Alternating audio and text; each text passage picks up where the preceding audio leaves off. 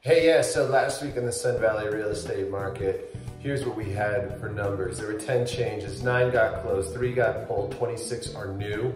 There are 332 active, and there were 10 that were pending in the residential market. Now, to give you some context, when they say inventory is up, yes, we've been getting quite a bit of influx of positive direction of inventory lately.